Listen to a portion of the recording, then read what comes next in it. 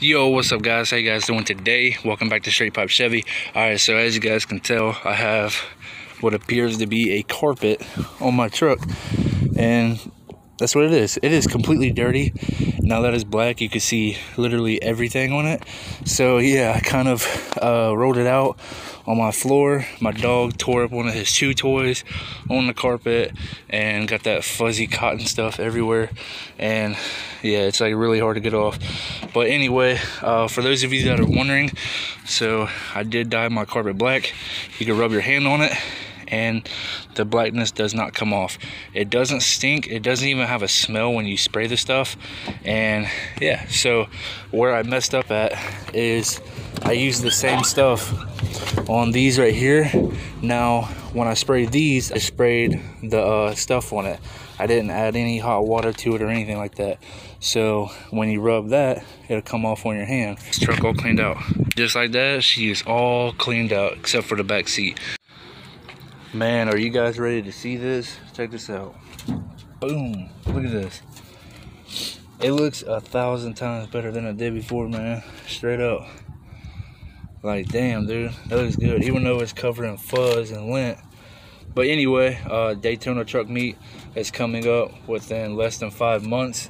So I definitely want to get my truck all fixed up and cleaned up and get it how I want it before then. So that way I can go down there and show off my progress, my hard work and all that. It might not seem like that much of hard work painting your entire interior black along with the carpet and all the carpets and all that, and blacked out your headliner and all that, but I mean, it can all be done within a day. But I didn't really think I was going to do all that. So yeah, I still got some parts from the Cadillac that I need to get, like the wood grain piece over there for the door. I need to get the wood grain piece right here. That's why I'm not worried about painting that over again. So yeah, I still need to get the Cadillac seats. I'm going to try to get some steel and get a bar that goes from there that bolts into that, comes out to about like, I don't know, probably like right here, goes all the way down and bolts into the other one, and then have a bar that goes in the back.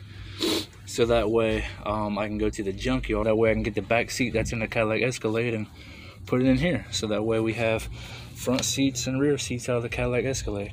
So I don't know when I'll be able to do that, because I would need a welder and all kinds of stuff. So that won't be for a long time. But anyway, I actually do plan on moving down to Florida, so I may or may not be already living in Florida by the time the truck meet is. I was just now thinking, should I paint my seat belts? I know I can get a hold of Safety Restore and get them to make me some new seat belts, but I mean, I can probably just do it myself. Like, I would like to have some lime green seat belts in here. Like, that would look so cool on a green truck with black interior, or like maybe some white seat belts. I don't know. I mean, I can get the dye, or I can get the paint to paint them. Like, let me know, do you guys think I should paint my seat belts and also paint these right here? Let me know. And there you go, guys. Just like that, we got one seat in. I'm not gonna put the other one in just yet, because I still have to go put the Cadillac Escalade center console to put in here. That'll be in my next video. And there you go, guys. We got all the plastics back in. Everything does need to be cleaned up, because I took an angle grinder to my floor and I got a bunch of dust everywhere. So yeah, we got all the plastics in. Some of it needs to be repainted. Some of it I missed and didn't even paint it in the beginning. So yeah, we got plastics in over there. I actually clear coated that one, so it came out really good looking, and I got that one in down there. So yeah, dude, it looks really good in here, dude. Like, my entire interior is about 95% blacked out. That's all I got for this video. If you guys did like it, be sure to leave a big old fat thumbs up. Let me know what you guys think in the comment section below.